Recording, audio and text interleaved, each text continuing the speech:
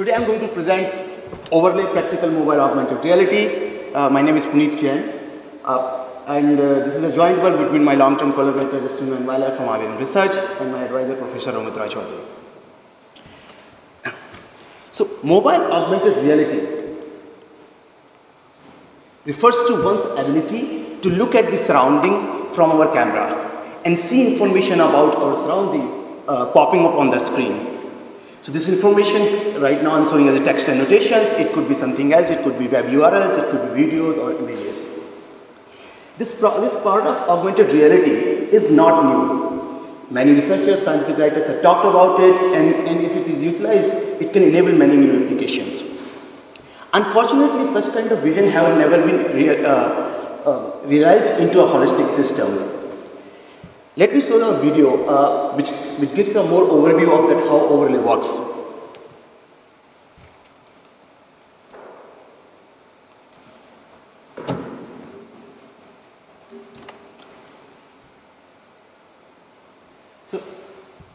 So here the user is trying to annotate an object. So let's say the user tries to annotate a clock, and let's say user says that this clock seems to be running slow. Somebody needs to change the batteries.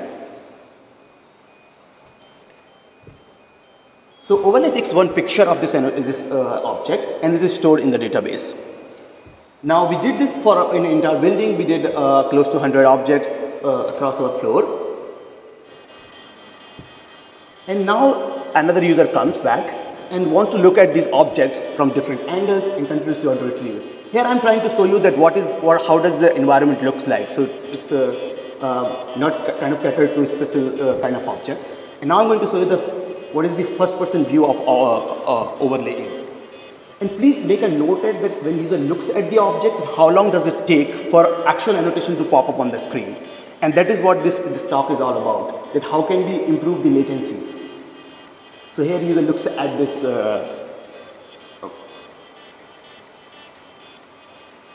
let's say he looks at these miniature objects and how long does it take to pop up. So here user is looking from books from a certain angle, and the user is going to come back and look at from different angle, and we should be able to retrieve it.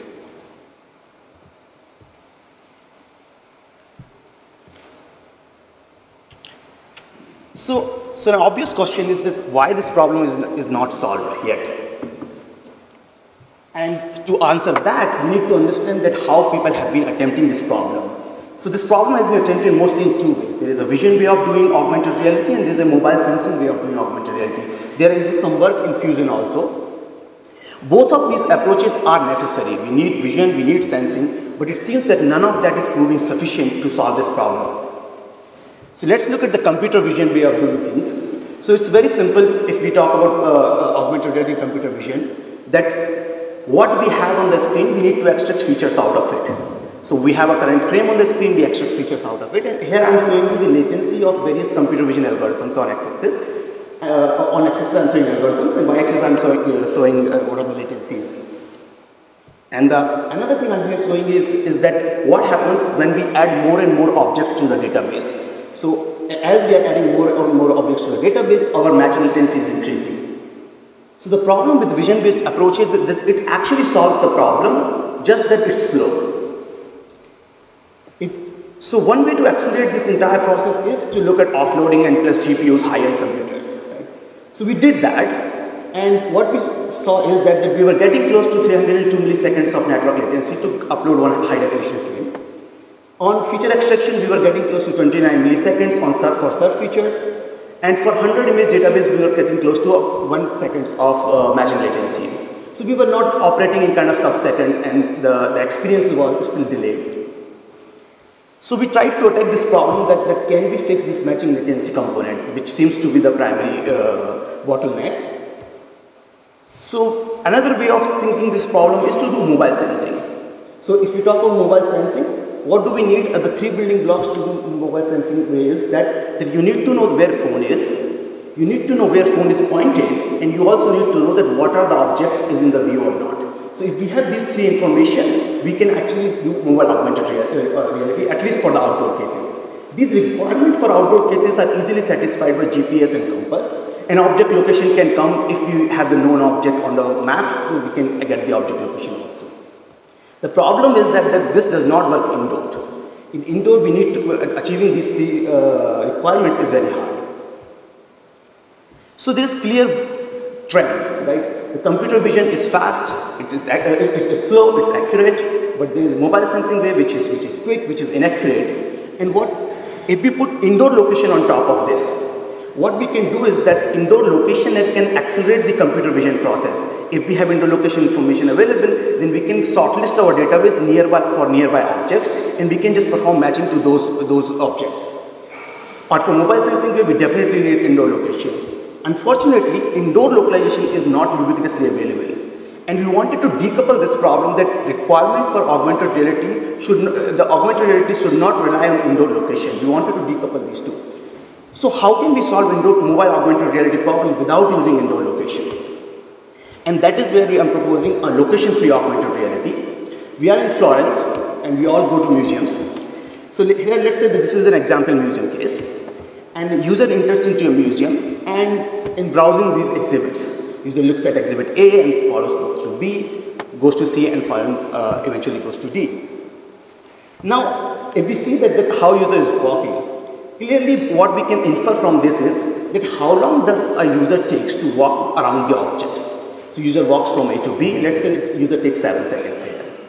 After watching B, user makes a rotation of close to 80 degrees and follows to C. And this information of the separation of various objects we can capture on cloud precisely. So we will use mobile sensors to get these separations. And now what I'm showing you is that we do not understand that how does the layout look like. But over the time we can build this understanding. We can come up with a geometric representation of our environment. And we will use this geometric representation which is built from the usage of normal users to reduce our search space and eventually enabling mobile augmented reality. So let me expand on the notion that what the primary challenge in mobile augmented reality we faced was that how can we cut the matching latencies. And the way to cut matching latency is two ways, a temporal relationship and a rotational relationship. So how does temporal relationship and rotational relationship actually translates into reducing the database size? So here I am showing you an example case. Then let's say you have a hallway and you have 5 objects there. Users enters into this hallway, looks at various objects, and eventually this is the trajectory of the user is. If we look at these points, what these points are, the points where user actually saw annotation being popped up on the screen. If we put some values on top of this, let's say that user enters into this hallway at t equals to 0. The time is of B is 7 and 15 and 21 so forth. If we talk about any two pair of objects here, let's talk about A and B. What we are saying here is that the user took, let's say that the time a typical user took to walk from A to B is TAB. And currently this user took 7 seconds to walk. But because different users will walk at different walking speed, different users even the same user might take different time. So we can never come up with a singular value that how objects are separated in the space. So let's say that our variable here in this equation is that time taken is TAB. Currently it is 7 seconds, but for different users there will be an error.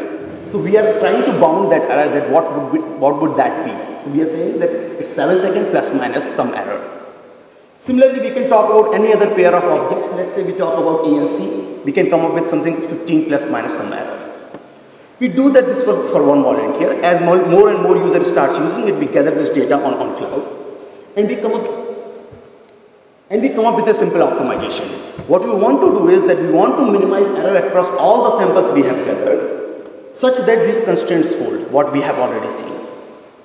We solve for these constraints, and it gives us two things. One is that it gives a typical separation between any two tags. It also gives that how confident we are about the separation between them. Now let's look at that. Our goal is from this entire exercise is to reduce the matching database size. So let's look at how can it help us for that. The user again enters into the museum and user has just seen A. Now user is walking on this trajectory and we do not know whether the user will see B, C or E and A or so forth.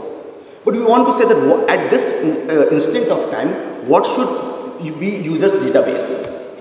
So here let's say time at A was TA and time currently is T current.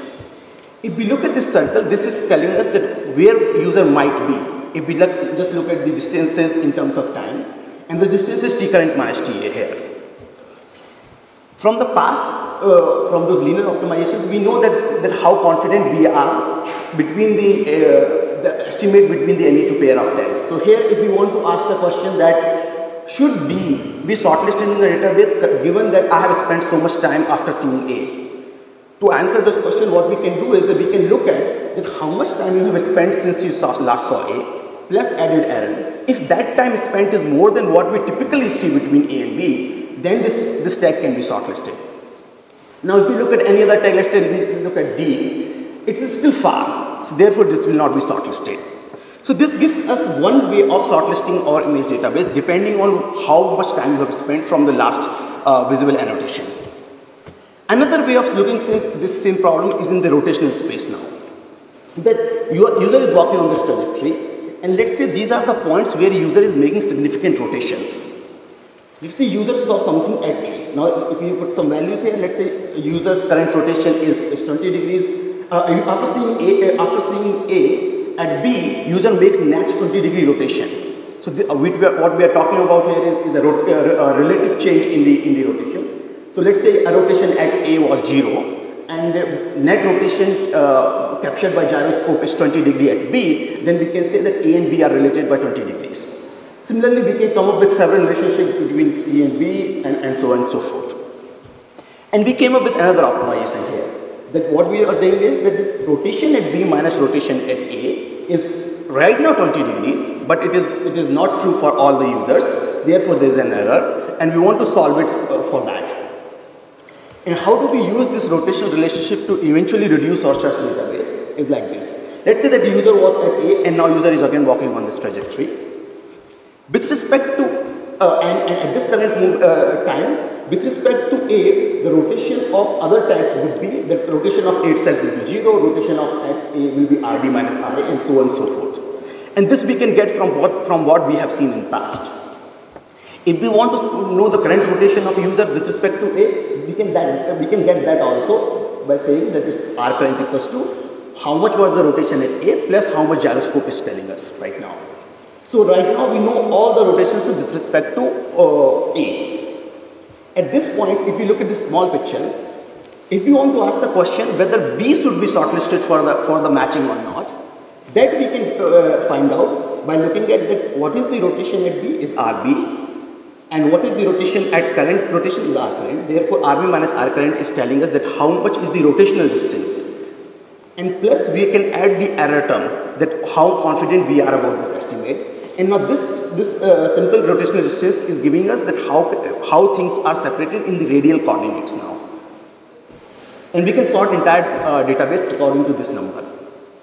So we did this also, and this gives us another way of shortlisting our database. So first we do for shortlisting by time, and then we do shortlisting by rotation. So and there are many other components which I am not discussing today. On the client side, if you look at that, I'm telling us that we are offloading the entire computation to cloud. So therefore, we need to do some optimization such as the blur detection, what would be frame diff detection, whether user is moving too fast. These kind of optimizations are done on the phone side. On the server side, we have two kind of optimizations. One of them is visual geometry, another is sensor geometry. I have not talked about visual geometry. Please look at the paper. It contains more details. On the sensory geometry side, we are doing this space and time optimizations. And what happens is that at any current moment of the time, the input to the system is what is current time and what is the current orientation. And that input actually shortlists a database for us. So we are not matching an entire database, we are matching only with the subset of the database. And the other pipeline is very standard, that you do sub-feature extraction, you do the matching, you do some refinement, and eventually if your match is correct, it pops up on the screen. And in this talk, I've just covered this section of the architecture. So we developed overlay on Android applications as an Android app. It runs on Samsung Galaxy S4 phone. For the cloud, we have a desktop computer in our lab. It is a 12-core computer. We are doing most of the computation on GPU. It's a 6 gig NVIDIA GPU card. We did evaluation across 11 volunteers, close to 100 tags per, close to 100 objects were tagged, and total of 40 to 100 frames were uploaded.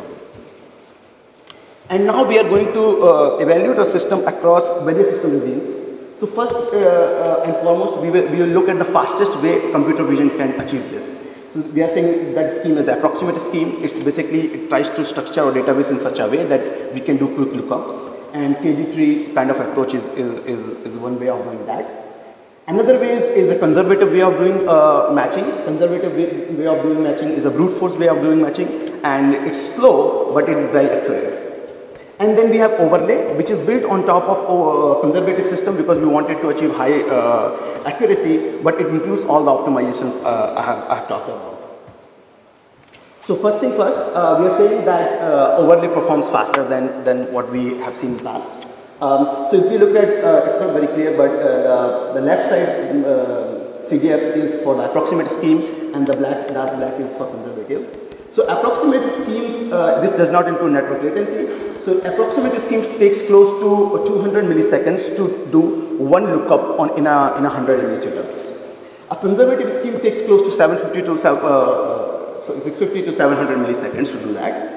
And then there is overlay. Overlay beats quick wins from computer vision by a very small amount. But it is built on a conservative way, and therefore it beats it by 4-fold. But this is just a half side of the story, that we are saying that we are almost equal to quickest form of computer vision, but can we do better in accuracy also? So let's look at the precision number. So here I am showing you that the conservative system gives in a median case close to 70% precision, and conservative way gives close to 95% precision. Now, a point to note here is the precision number is defined as that how many times a result was popped up on the screen and how many times that result was correct. Now we can design a system to achieve 100% precision easily by being very defensive about what we are answering. And it's possible that you can look around the objects and you do not pop up anything, and you just pop up once in a blue moon. So precision number is just one indicator. In case of overlay, we are achieving very similar to what brute force we can give us. But we are slightly worse than that because we are doing these optimizations. They can go slightly wrong, and it's possible that the correct result is not even shortlisted in the database. But more important number is the recall number. So what recall number is telling us is that how many times a user looked at the object and how many times correct result was popped up. So in case you are defensive, very defensive about what you answer, that will be captured by recall value. So in recall value, this is where the approximate system does not perform that well. It responds only 30% of the time. Conservative system responds close to 70% of the time, and overlay is somewhere in between. Overlay achieves a recall of close to 50%, which is slightly, sits close in between the two. In the paper, we have discussed more about this, that how can we improve our recall, and there's a section which talks about learning. So on the conclusion side, I started my talk saying that there is two ways people have attempted mobile augmented reality. There is image processing way of doing things, and there is a mobile sensing way of doing things. And there is some work on the fusion of the two. What we are bringing here is that how can we build this geometric layout, and how can we enable mobile augmented reality without using a load localization. And put together on the cloud, if we do the cloud offloading, if we do GPU optimization and all sorts of engineering, then we can enable overlay, and it's a practical way of doing augmented reality. In future, we are also looking to deploy overlay system at UIUC. It will be deployed in the distributed museum settings. And